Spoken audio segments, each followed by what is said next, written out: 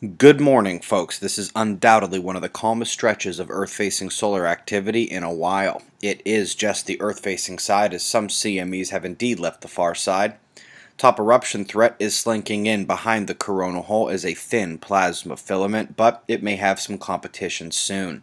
Over at spaceweathernews.com, we see solar flaring is still low, but the sunspot situation looks much changed after some strong development. Where we saw mostly mesospots coming in on the north yesterday, today we see the strongest fields tied to new umbras.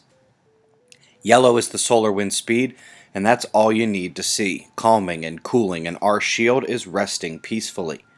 Coming back to the coronal hole, the four-way planetary alignment kicked off the earthquake watch 5 days ago, and now it is coming to a close as this southern negative opening gets ready to exit. The unusual location rumbles return on the downslope of the bell-curved uptick with a very rare event in Australia, another slightly above average on the BC coastline. Wonder if their static sensors gave them warning. We also are taking the largest swarm in the Caribbean yet. Top articles today include a flickering brown dwarf who just spilled her secrets. The auroral activity around brown dwarfs indicates that they are more planetary than stellar. Imagine the northern lights on these red and brown monsters, linked below.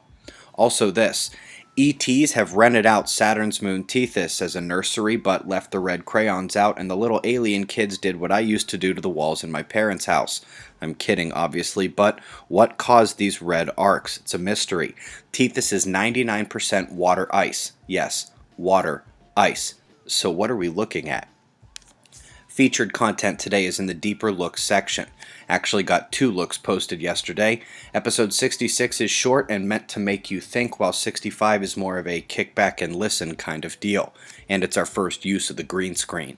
As a reminder, in a few days the price of membership at suspiciousobservers.org goes from $20 a year to $30, but locking in before August keeps that lower price forever. 2 systems in the East Pacific are a bit of a concern as they keep passing the power back and forth.